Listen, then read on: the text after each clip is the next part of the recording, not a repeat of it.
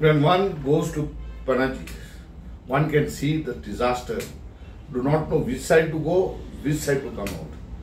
If a sick person is being taken, is in total trouble.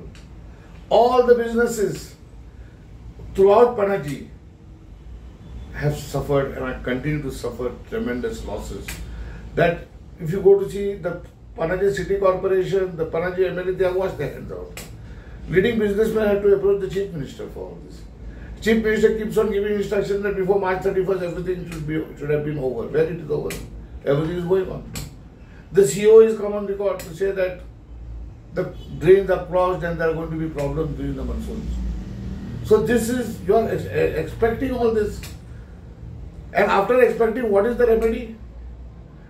TMC strongly believes and recommends to this government to please bring in motored boats to ply and ferry people during the monsoons in Panaji. Even paddle boats could be brought and hired them out.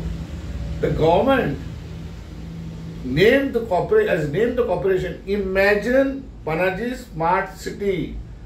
We see how smart they are. They only told you to imagine it. You are not going to get it. And when we are talking about touts, this government, I could say, has earned a distinction of having the title to be a street smart government who is using funds, and public of Panaji and Goa are continuing in their sufferings and miseries. Thank you.